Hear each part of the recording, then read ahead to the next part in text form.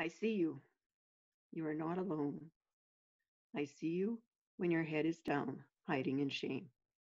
I see you when the tears are streaming down your face. I see you when you're in the corner, all alone. I feel your pain, your fear of rejection, because I was there. In my fourth grade, my family moved from one farming community to another farming community at the end of April, 2 months before the end of the school year. My new classmates didn't accept me and made fun of me. So I found myself looking and watching for the new students coming into the school at the beginning of every school year, only to have them move one by one move away. In my eighth grade, my friend informed me that she might be moving away too. My heart sank,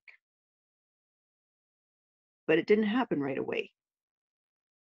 So I was quite taken back when I found out one day after the last class of the day, about the middle of the class, that when she hadn't showed up for school that day and came in, that it was for real. Well, I just burst into tears. I was feeling so alone again.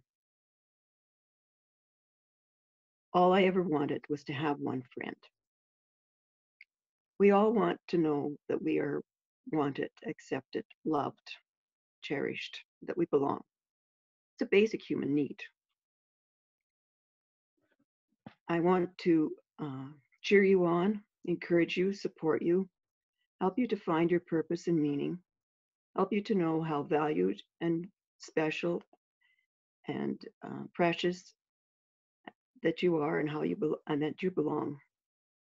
Please allow me to come alongside and be your friend, to hold you close, to wipe away your tears, to help you know that this too shall pass. You're not alone anymore. I see you.